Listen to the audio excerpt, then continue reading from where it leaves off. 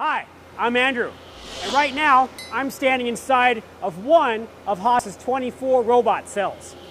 These two ST40s and this robot make this ST30 spindle shaft. And not long from now, this spindle shaft is going to be inside of one of our popular ST series turning centers.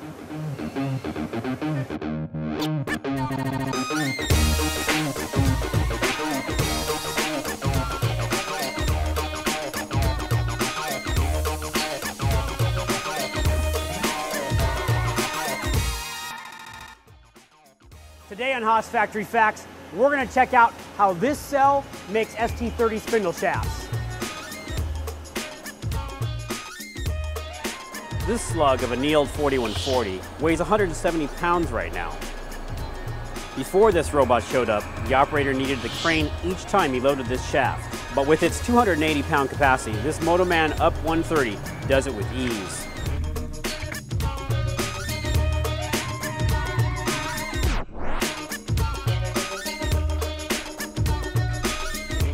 The tailstock comes in to support the shaft while we cut a surface for the steady rest to roll on. Now, as you might expect, we normally use coolant on every tool used on this part, but we thought we'd show the first roughing operation dry. We do some pretty stout cuts, as you can see. Here we're cutting at a feed of 22 thousandths per rev at a surface footage of 550. Here we see the intermediate roughing pass. Look closely and you'll see the insert glowing red hot. Modern inserts have extraordinary capabilities. At this point, we've removed more than 100 pounds of material from this shaft. Now we finish the ID bore to half depth with this 12-inch long damped boring bar.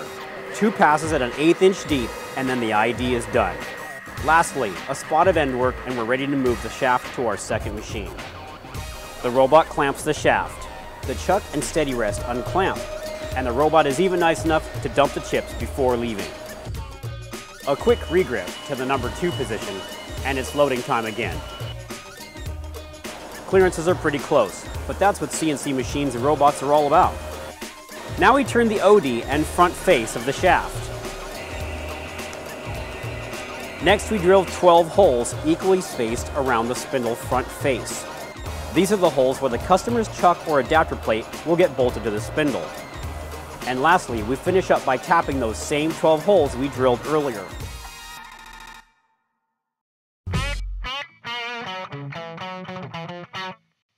So, we've come to the end of it. And at this point, we've removed about 120 pounds of steel from that original slug. And it took these 2 lathes and the robot about 29 minutes from start to finish. So is this spindle shaft done yet? If only things were that easy. From here, this shaft is going to be heat treated to Rockwell 50C.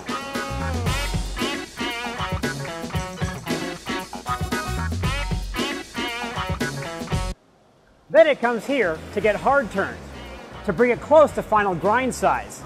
Yep, this SL40 is still running strong day in and day out, making parts that are going to go into our new Haas lathes.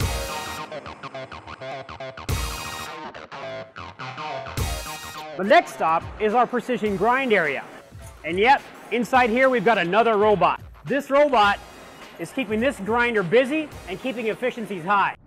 Then when we're all done here, our next stop is the spindle assembly area.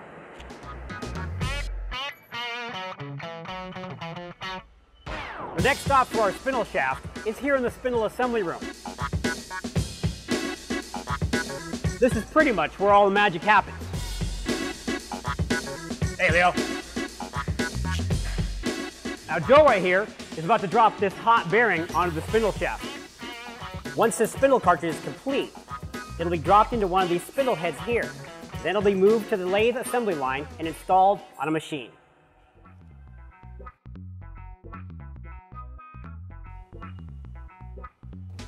This ST30 is just about ready to ship. Going to another lucky customer, and this time, they are in Mexico. And here's that same spindle shaft that we started with not too long ago. So we've watched as this shaft made its way from our robot cell to the hard turn area, then the grind cell, and finally it ended up in the spindle assembly area where we turned it into a complete assembly. So we watched that spindle shaft go through quite a transformation.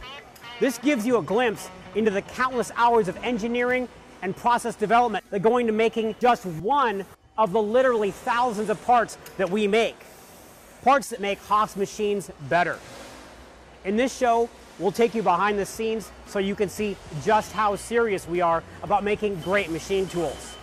See you next time on Factory Facts, and thanks for watching.